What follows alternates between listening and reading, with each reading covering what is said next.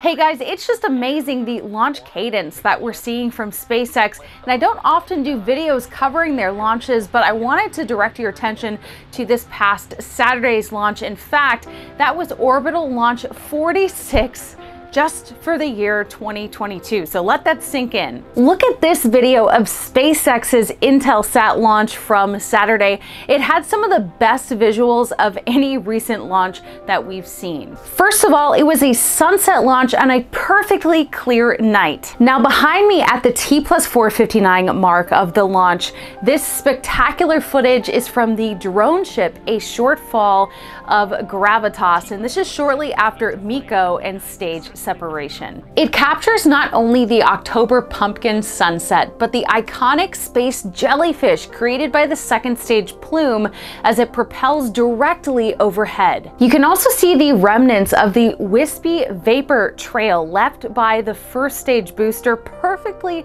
lined up with the drone ship.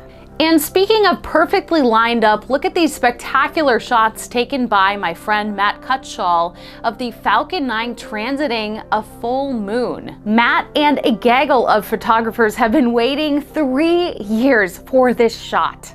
They needed 3 things to work perfectly: a launch at sunset with the full moon and perfect weather. They got that opportunity when the previous 2 launch attempts were scrubs for technical reasons, pushing the launch day to a full moon. That bad luck was their good luck, and they used software developed by Declan Murphy of Fight Club IO to know when and where to stand to make these incredible shots. So yeah, going up on my wall for sure.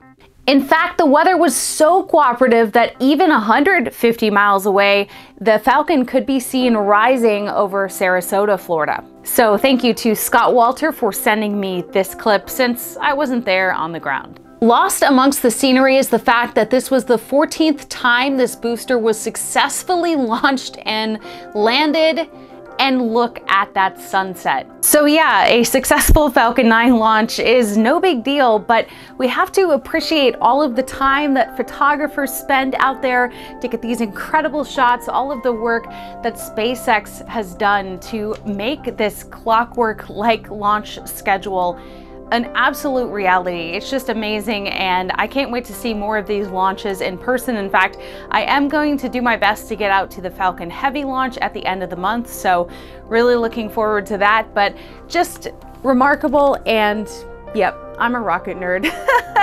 Well, I hope that you guys liked this video. Please make sure to give it a thumbs up if you enjoyed it, and subscribe to Ellie in Space if you haven't already.